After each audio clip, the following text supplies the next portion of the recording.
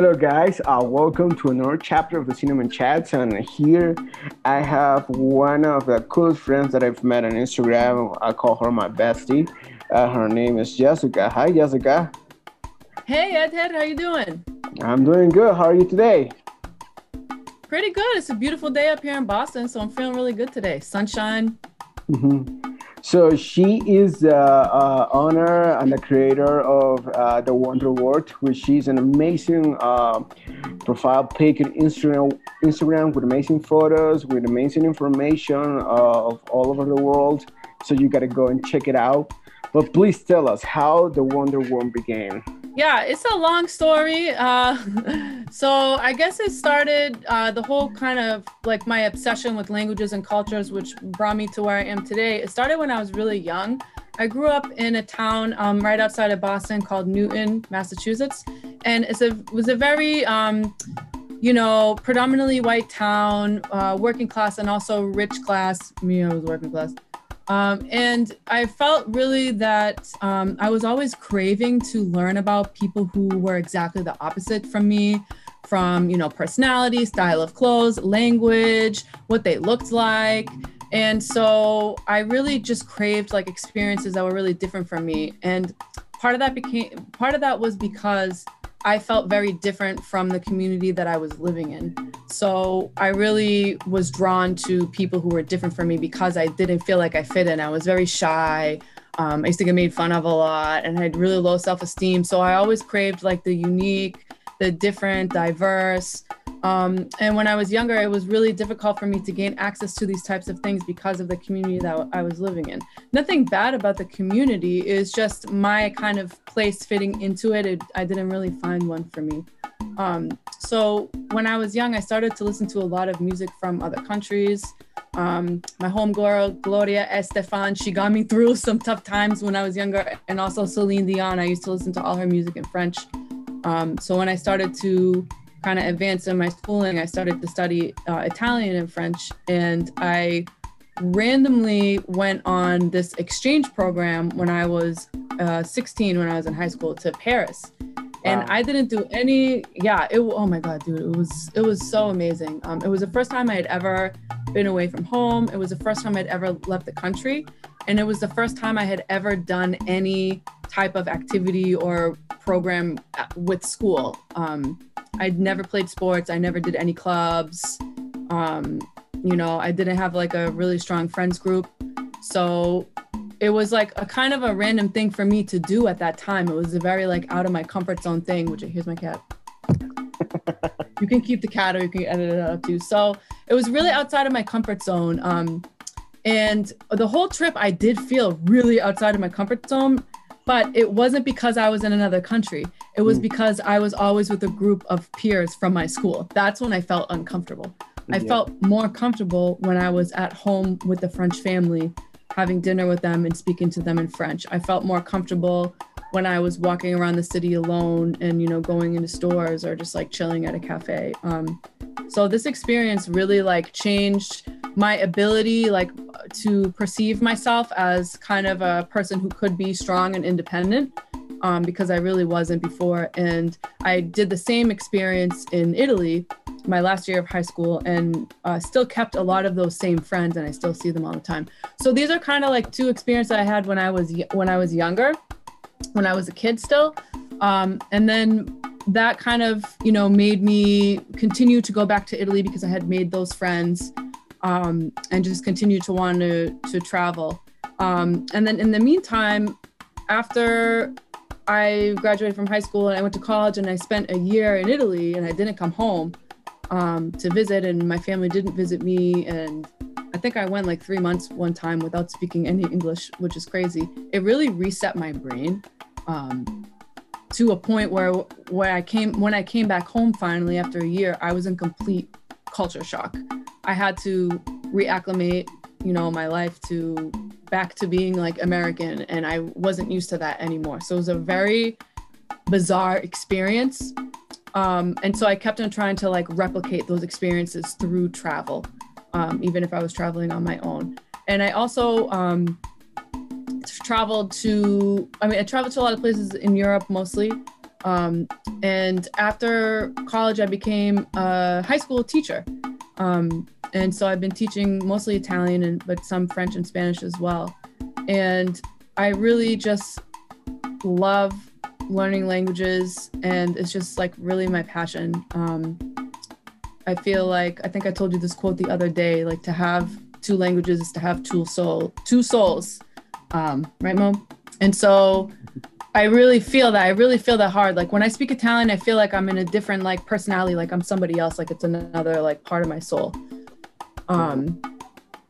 So that's kind of like the beginning part. And then after teaching for several years, I started to take my students to Italy, and I tried to replicate those experiences that I had on my own for my students. And I realized that really was what I wanted to be mainly focusing my career on, would be to create cultural experiences for people, and to educate people on how to gain access first to travel, because I think that people believe that it's very, very expensive.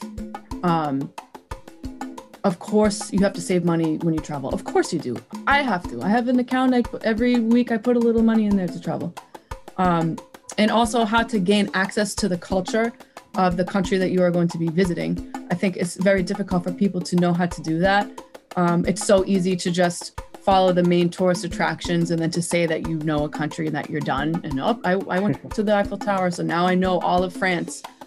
No, you don't. You know maybe Paris, and you know the Eiffel Tower.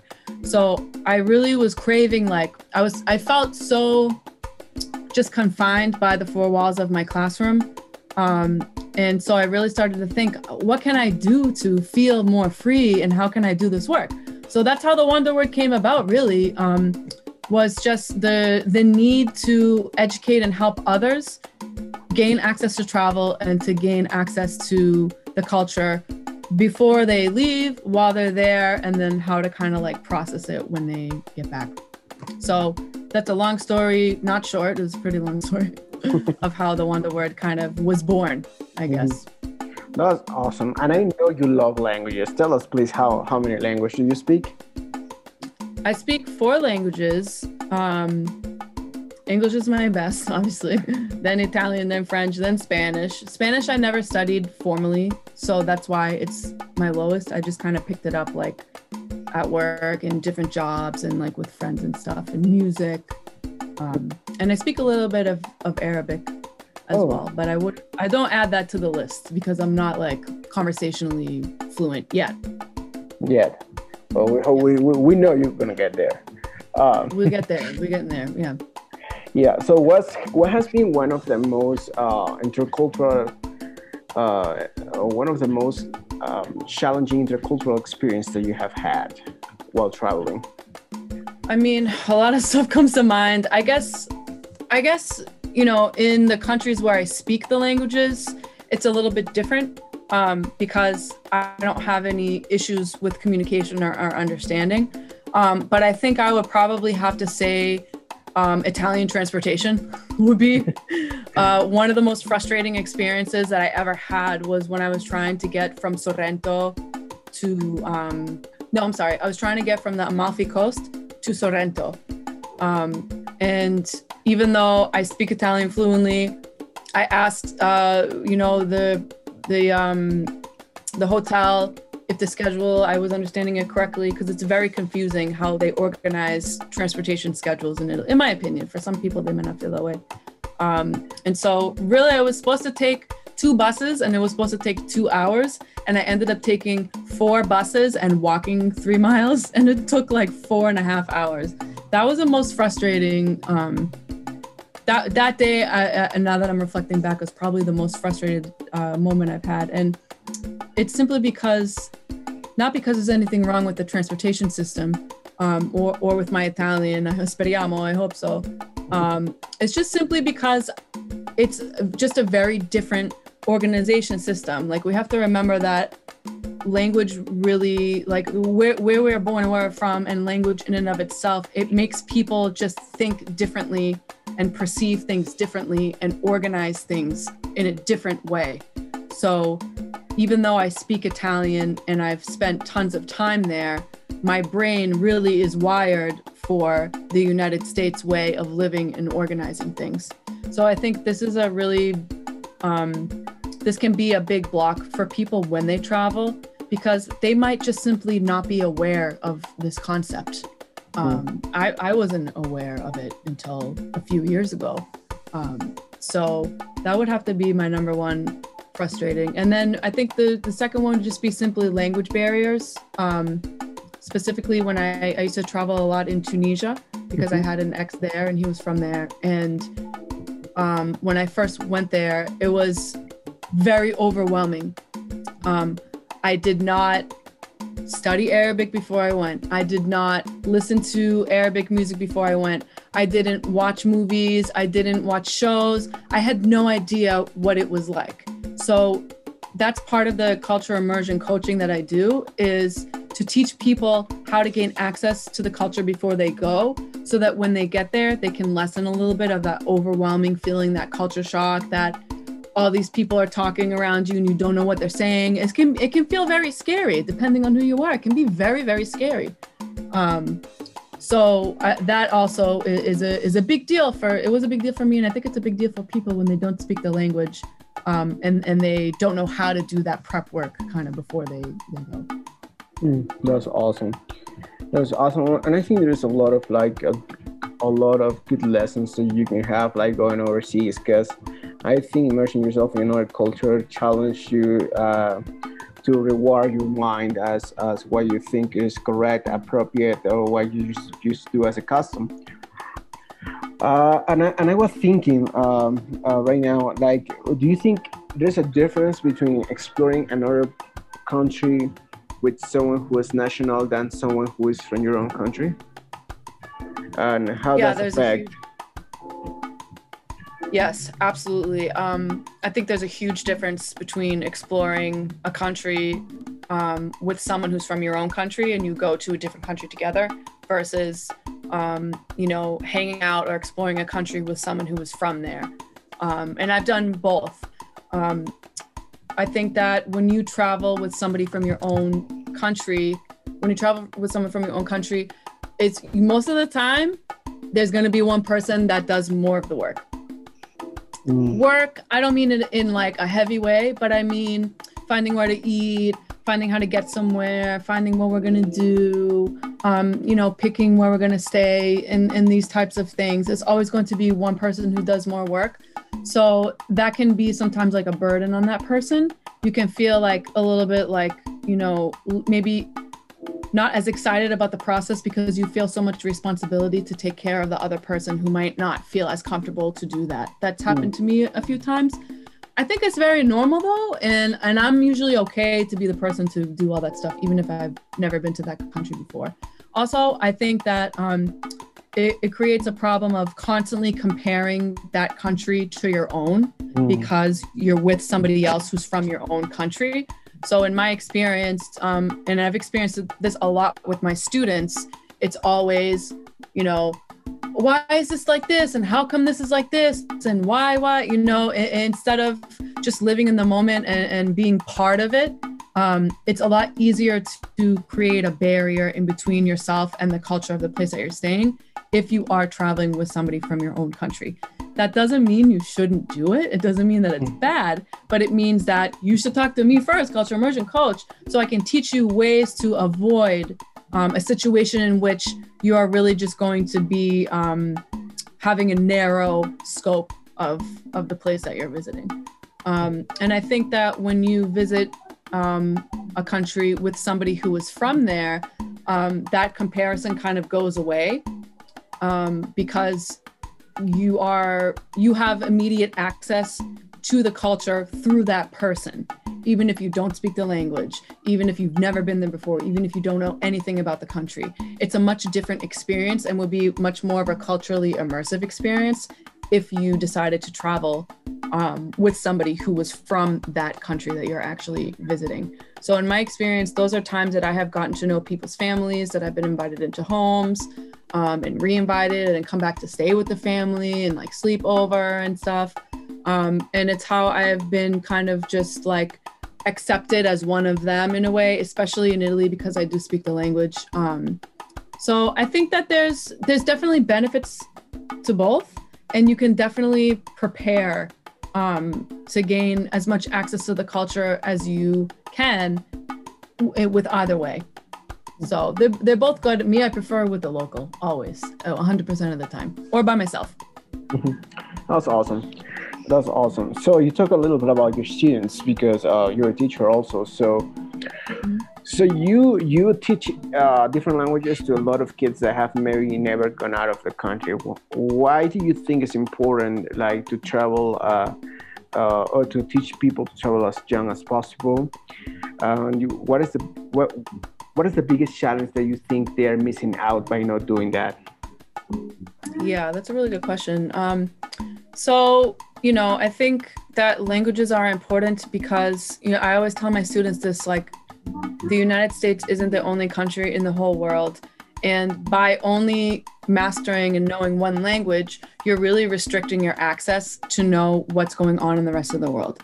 That doesn't mean that you need to be necessarily bilingual, but it's as simple as, following Italian news station on your Instagram, or looking up the names of the top 5 newspapers in France, or, in the United States, we have a lot of Spanish-speaking TV channels like Telemundo and Univision. So we have a lot of ways in the United States to gain access to culture while we're here, even if we're not traveling. So this is something that I always, remind my students, that the internet has a lot of resources for you to be able to learn another language, or just, even just watching shows on Netflix. Netflix recently, in the past 5 years or so, has opened up their international market. I mean, so much. It's like mind blowing. How much they've been able to produce in the past few years. So there's a lot of shortcuts if you don't travel. Traveling young, I think, is very important because when you are younger, your brain is less wired. It's less hardwired, and you still have a lot of like gray area that you can fill and that you can transform. So to have experiences that are outside of your comfort zone is kind of like the prime time to do that when you're younger. Even though for the young person, it seems very horrible and awkward, and they never want to do that, right? So I guess, really it's easier for it to talk about it in my perspective, what happened to me. And then also when I take my students, for me, it completely reshaped the way that I thought, and it just changed my entire life. If I never went on that exchange program when I was in high school to Paris, I would never, we wouldn't be talking right now. There would be no Wonder Word. I would not have became a teacher. I would have never double majored in languages when I was in college. So it really, it really gave me what I needed as a young person. For my students now that I take, I feel like it's very important for them because they feel that they are gaining access to an international community that they were not part of before. And that's very fulfilling.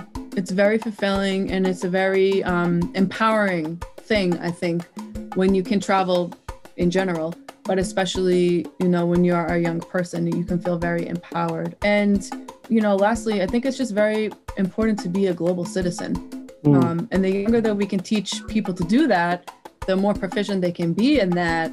And then who knows where they can go later on.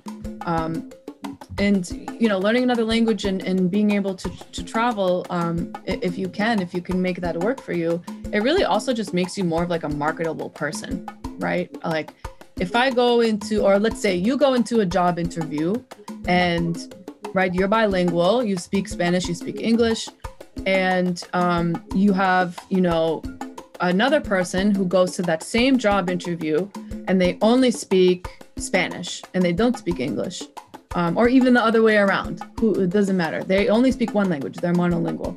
You both have the same education. You have the same work experience. You even have both great personalities that would fit in perfectly with the company, et cetera, et cetera. You are going to get the job. The bilingual person is going to get the job. The monolingual person is not going to get the job. because you have more of a skill of adaptability, of being able to problem solve, being empathetic and understanding other people because you are bilingual. And this isn't just what I think. This is true. This is scientific, and there's been a lot of, psycholinguistic studies about this topic of how, knowing another language can help you in other areas of your life. I mean, so many. Yeah, and I think what you talk is important. Like a lot of how we see ourselves. Sometimes we see ourselves in light of other peers, but sometimes we don't see ourselves in light of other people who go through overseas and how they navigate different situations that we find normal and they find challenging. And I think that's the beauty of having a lot of different cultures of the world. And that's something that you said about the U.S. having like a window to a lot of cultures.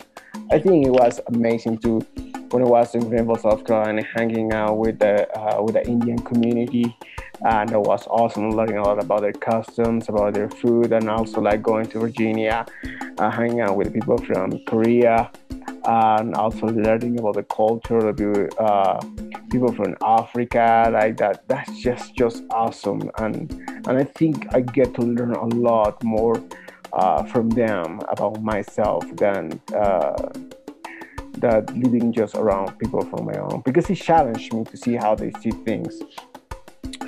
Well, one of the things about the Wonder World and the world is that we have a great gift to the world that's called food. So, of all the places that you've been, what is your favorite international food? Oh my goodness. So I have a lot of international food that I like. I'll start with, let's see. So, all right, I can talk about a little bit about the kind of Basque culture. So I went to Bilbao last year with students, and oh my gosh, if you have not been to the Basque country in Spain, you have to go. I mean, it really is another country. They really consider themselves like another country. Anyway, we all know tapas, right?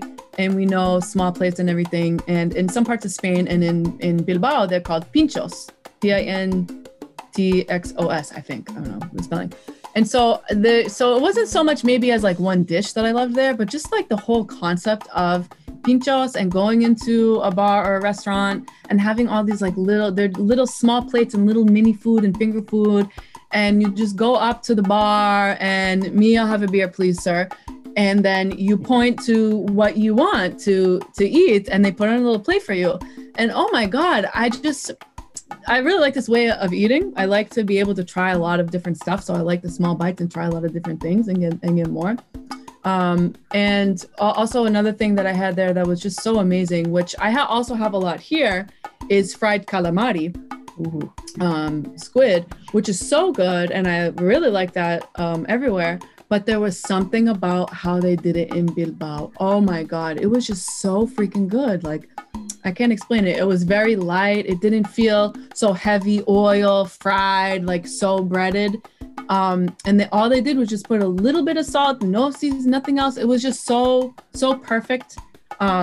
So there's a lot of really excellent gastronomy culture in Bilbao, like so good.